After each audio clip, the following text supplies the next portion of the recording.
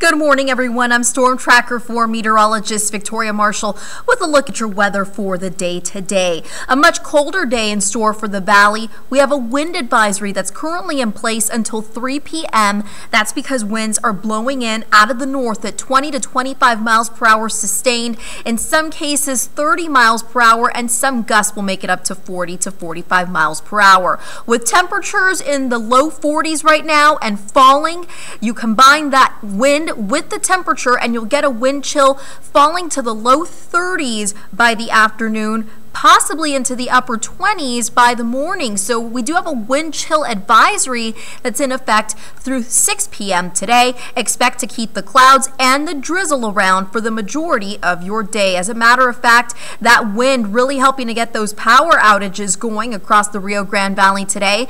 We have seen as many as up to 1,000 people in Hidalgo County or more, as well as Cameron County without power. Crews will be working to restore that throughout the day today.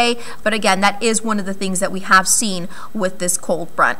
8 a.m., 40 degrees to get you out the door. By noon, 39 degrees. Temperatures falling to 37 degrees by 5 p.m. We'll keep the overcast skies, the clouds, the cold, and the showers coming in sort of waves throughout the day for the valley. Let's take you to your forecasted winds. They'll stay out of the northwest today between 20 and 30. By 6 p.m., we'll start to see those winds relaxing some down to about 10 to 20 miles an hour through the overnight hours. Then by tomorrow morning, again, 10 to 15 mile an hour winds out of the north. It's going to be extremely chilly through the day today. We're going to be falling into the 30s by this afternoon, upper 30s. And as we go ahead and take you through 10 p.m. this evening, you notice those showers picking up, moving from the southwest to the northeast. In some cases, overnight, we could see those temperatures dropping to near freezing. If they do, we'll see the chance for some freezing drizzle. But other than that, it could stay liquid, and that would only be up until around 7 a.m. After 7 a.m., we'll make it back into the upper 30s to low 40s by the afternoon hours, then the mid 40s by 5 p.m.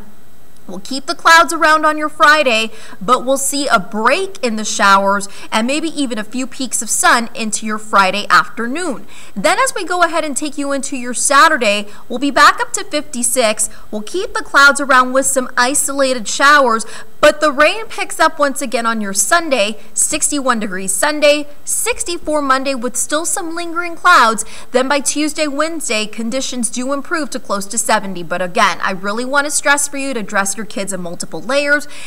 Check your plants, your pets, your pipes. Remember the 3 Ps overnight tonight, and make the preparations for a couple of cold days for us here in the valley.